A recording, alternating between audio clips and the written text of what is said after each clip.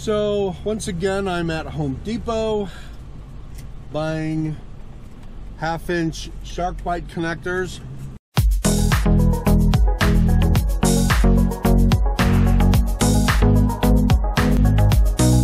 Well, hey guys, this is Scott and Ariane from This Nomadic Idea. Our nomadic idea is to travel across the country full-time in a 1976 vintage Airstream, and today I'm trying to fix a few plumbing issues that some of it was my fault and some of it may not have been my fault, but we're going to go through how to snap together a SharkBite fitting. Real quick video on what happens when you don't press it in all the way and how easy it is to actually attach a shutoff valve to your PEX plumbing if your RV has PEX plumbing. It's pretty easy. I'm going to show you how to do it. All right, so there's two ways to run water in your RV. One is through copper plumbing, which a lot of the older RVs have and still have. The other one is PEX. PEX is a new type of plumbing. It's ABS plastic that runs throughout your RV, and it's a lot easier to work with, and it's a little bit more freeze resistant than copper was. So that's why so many RVs now have PEX. The cool thing about PEX plumbing is it's really easy to fix if you have a problem with it. PEX plumbing comes in red or blue. You can easily buy that at Home Depot or Lowe's. But if you want to put in a shutoff valve like I'm going to do because one of your SharkBite fittings broke, like mine did, and you want to cut off water to that section of the RV, I'm going to show you just how to snap in a SharkBite shutoff valve into your PEX plumbing and how easy it is to do it. So the first thing you're going to need is a tool. This is a cutting tool. This is a PVC plumbing cutting tool. So you can put PVC in it or you can put PEX plumbing in it. So this is a piece of PEX plumbing. This is exactly how it looks. This is a blue that comes in red. I've already had this crimped and put a T in it and put this for a hose. But let's say something goes wrong, or let's say you want to attach a shutoff valve right in the middle of that. What do? Well, instead of taking it to an RV shop and having them do it, I'm going to show you exactly how easy it is. And then I'm going to do it on our Airstream and put a shutoff valve on it just to show you that you don't have to spend money on taking it to an RV. If you are, soloing as a female and you have a plumbing problem, if you have PEX plumbing in your RV, it's pretty easy to fix.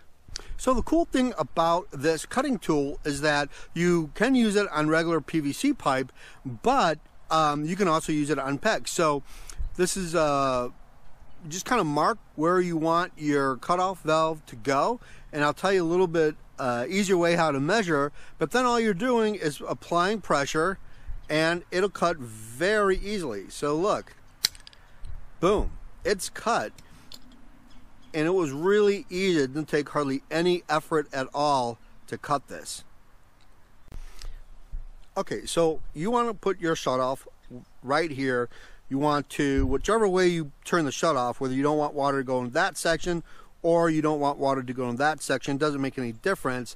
This is your valve. So when the valve is this way, running like a T off of a straight line, that means your water is shut off. When your valve is parallel with your water line, that means the valve is on and water will pass through.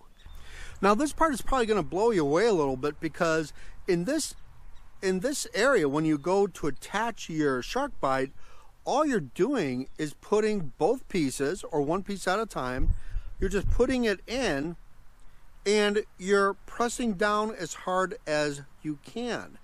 This is where the SharkBite can get a little tricky and where I may have made a mistake.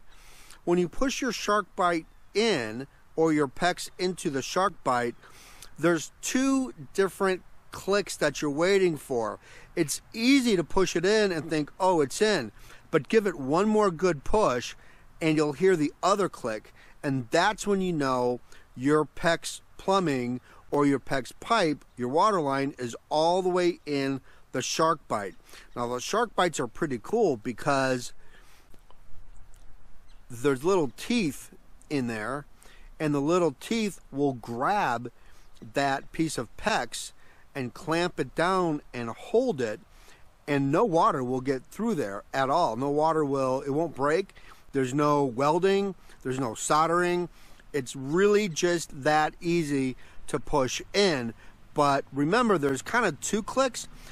You push it in once, you'll feel a little resistance, but then push it in a little bit harder and you'll get the true connection. So you might say, well, Scott, what if I mess up? What if it goes in, but then I have to take it out again? Well, all these little SharkBites have a little lip on it, and that little lip right here pushes back in. When you push it back in, the teeth will release its bite and release the tube. Now, how do you get that to do that? Well, you're going to need this tool. You can see this tool is a little bit beat up because I've used it a lot, and I am very familiar with having to redo it over and over and over again. So once your SharkBite is connected, you would take this tool, you would just clamp it on there, you would push down, that releases it, and it will come right off. I will warn you this, that PEX is a lot easier to remove than the copper bite is, but this PEX is really easy to remove a SharkBite as long as you have this tool. Now, if you lose this tool, it is sold separately. You have to buy it separately. Every once in a while, it will come with a SharkBite fitting or connection that you buy, but this tool is sold separately. I would highly recommend you buying this before you attempt to do any kind of SharkBite plumbing. The other thing you can do, though, because sometimes this is a little thick and it doesn't fit completely to where you want it, I actually used this guy on my copper. It worked a lot better. These are PEX floor holders, so when you lay your plumbing, you put this on your pipe and then you nail that into the floor to secure your plumbing. But I found that these guys work really well too to remove the SharkBite from the PEX. Alright, so here's my project. I am in the back where the bedroom is. The bedroom is right up there. And I've got my water inlet over here. That's where the city water comes in. And of course, I've got my hot and cold. Well, what I want to do is I want to put a valve right over there, a shutoff valve, so I can cut water going to the bathroom completely. All right, so I hope you can see this. I'm going to try to do this the best I can. It might be a little bit dark, but I'm going to cut it right here. That's where I want my connectors to go, because I can easily get to this from outside the Airstream in a moment's notice. I don't have to really work too hard. I don't have to lift up the bed. I can just go outside and cut this off. So here I go.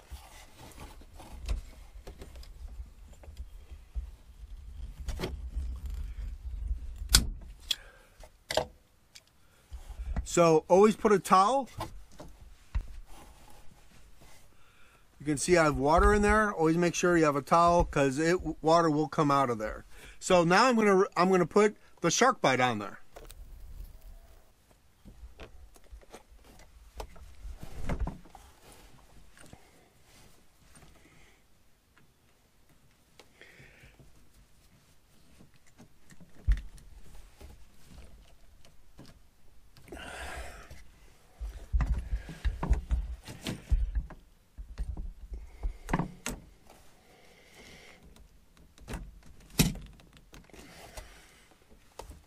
That's it. That connection is on, And now I can completely shut off water to the entire passenger side of the Airstream in a moment's notice.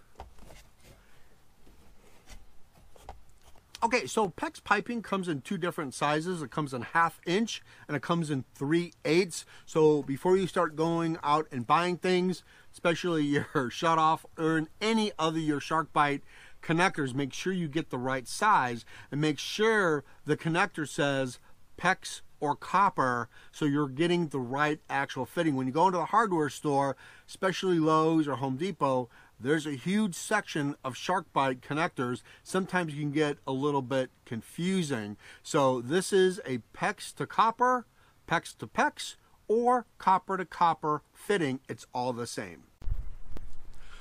Okay, so you'll see this piece right here. Now, I had to remove this today because of one thing I did wrong. And this is super important when you're putting together SharkBite fittings on either copper or PEX in your RV.